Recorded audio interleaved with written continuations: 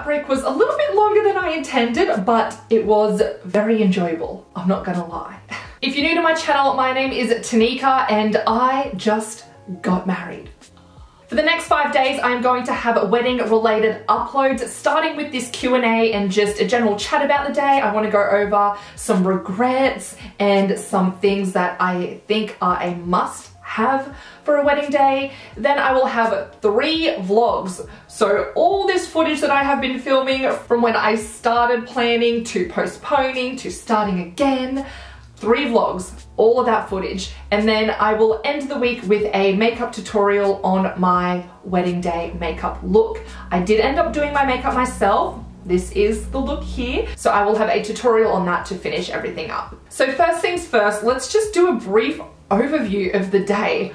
It was amazing. Like, it was such a special day and I am so happy with how everything come together and just how everything went. Of course, there were a few little hiccups, but nothing that was going to ruin my day. So we got married at a venue called Yabalumba Retreat, and it is up in the Sunshine Coast hinterland between Mullaney and Kenilworth. It's a private property and they have an event company that runs the weddings out there. We loved the venue when we first saw it. It was absolutely beautiful, big and spacious, and it had that rustic vibe that we were after. So we did get to stay on the property on the Friday night and the Saturday night, and then we got to hang around on Sunday morning as well for as long as we wanted. We had a barbecue with the guests that also stayed on the property. So I really enjoyed that aspect. A lot of other venues we looked at, you needed to be in and out within a very short period of time.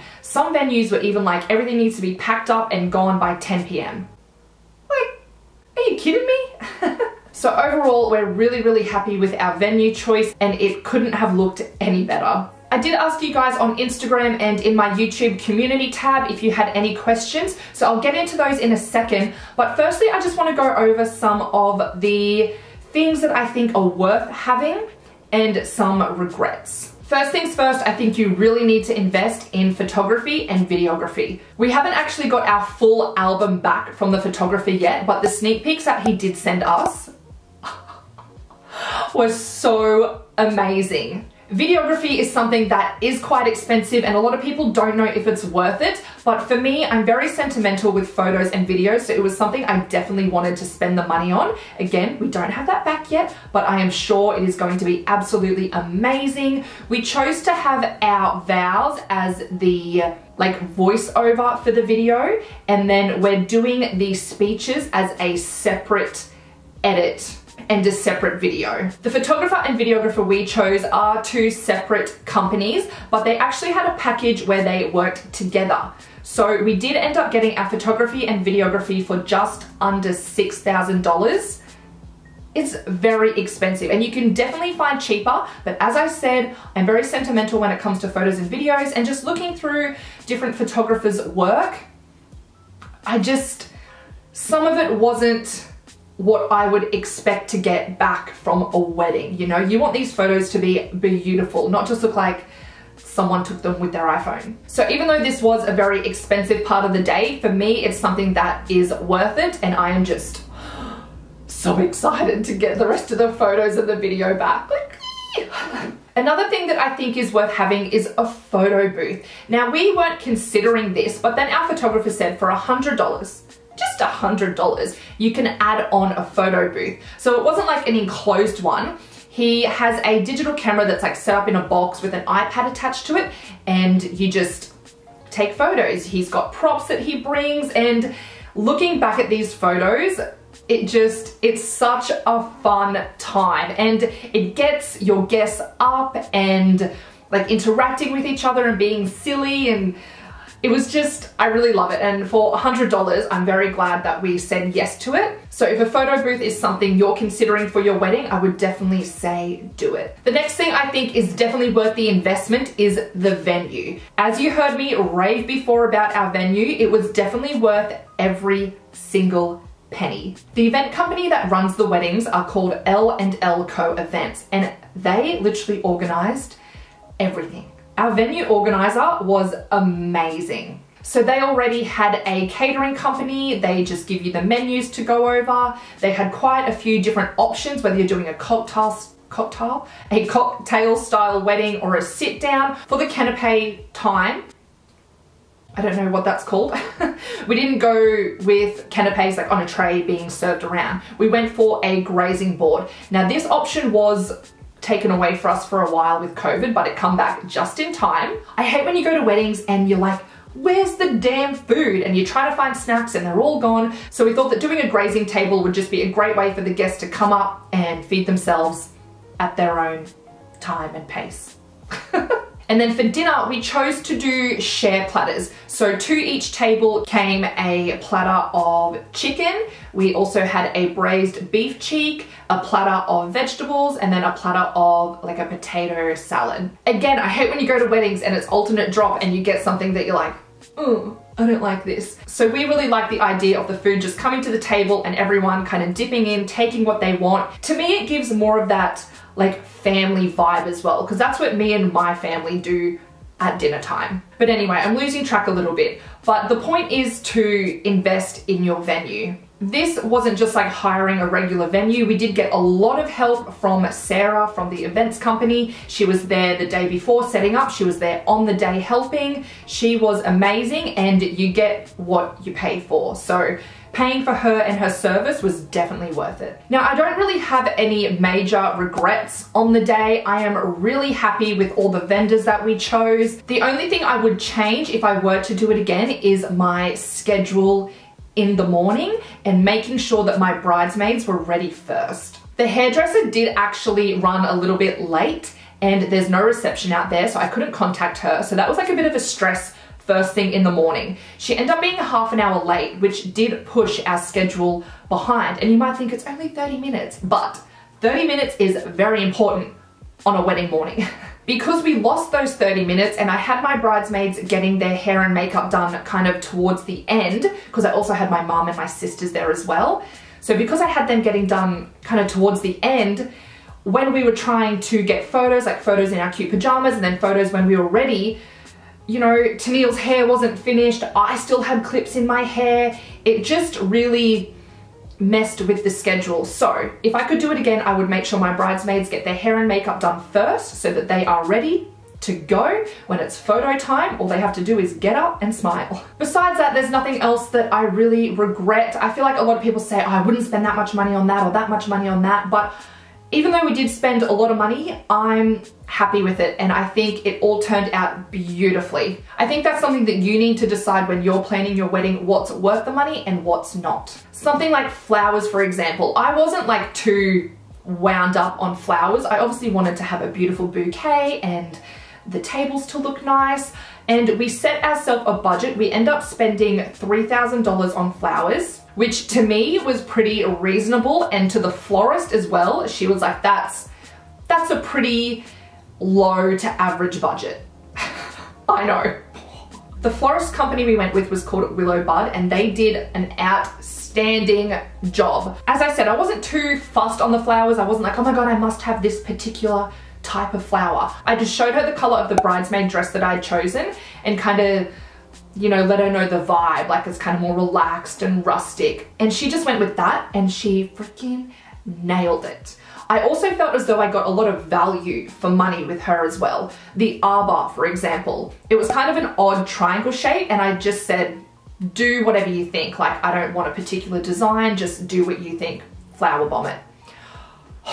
It looked beautiful. There were so many flowers on it and it looked so lush. And then Sarah, the event organizer, after the ceremony, she actually went over and took all those flowers down from the arbor, took them to the shed and set them up on our bridal table so that we were repurposing the flowers, which just amazing. My bouquet was beautiful and luscious, nice and big, and then my bridesmaids, I chose to have theirs a little bit smaller with not as many flowers and just a bit more foliage. And then for the centerpieces, I just said like, I don't know, do what you think. We actually went with round tables and the centerpieces were so much bigger than what I thought. They were absolutely beautiful. I feel like I've gone completely off track again and I don't even know why I started talking about the flowers. So Let's just get into some of the questions I got from you guys. Okay, I'll go with this question first, and it actually reminds me of what I was talking about.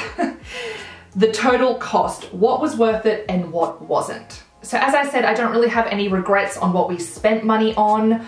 I think that everything was kind of worth the money, really. Overall, we did spend over $40,000, which makes me sick and is not at all the budget we originally had in mind.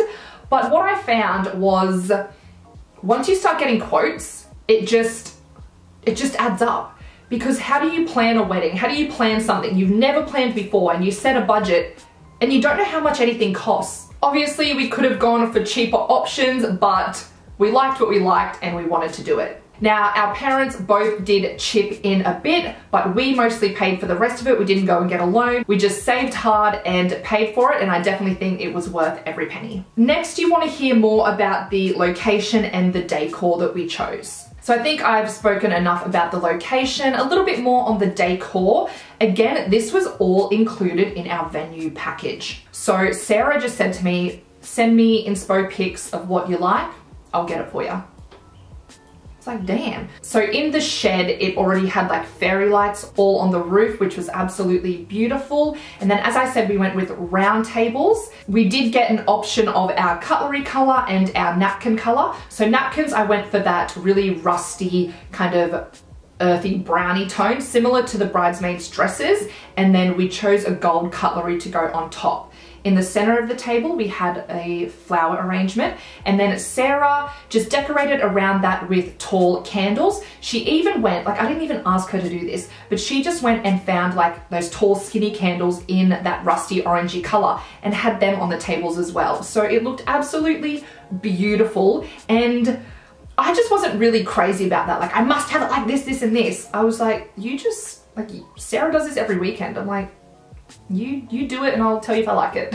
The shed was located right next to like a big dam, and when you watch the vlogs and you see the venue, oh, you're just gonna be blown away. It was absolutely beautiful and just everything we wanted. It had that rustic vibe, but it was also very elegant. Next question is, what was my favorite thing to plan for the wedding? I don't know, hey.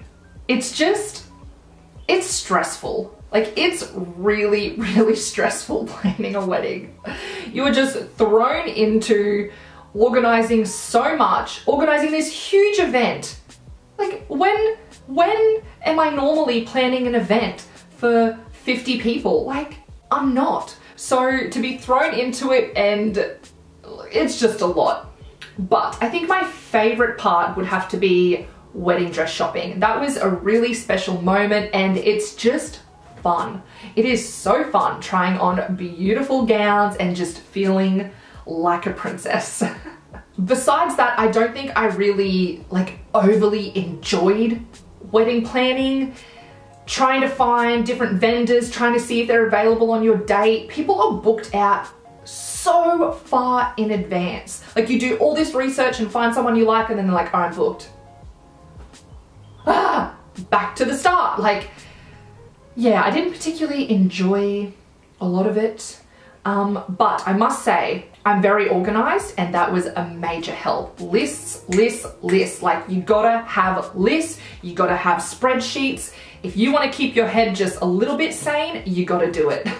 I think planning the flowers was also something that I enjoyed, because it didn't take up too much of my energy or brain space, because I just gave her my ideas and she went with it. So that was good.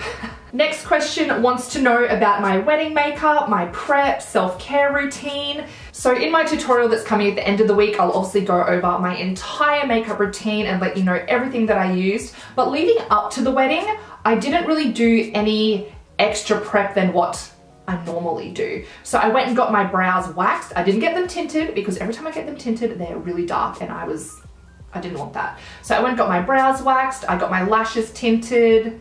I actually went and got my teeth whitened, which is something I don't normally do, but I thought, let's give it a go. I didn't go and get any facials or anything like that. I have quite a good skincare routine that I enjoy and it works for me, so I just stuck to that. I did make sure a few weeks leading up to the wedding though, I was like pretty good with my diet, because for me, if I eat a lot of shitty food, it shows in my skin. So I tried to make sure I was eating as best as I could to prevent breakouts.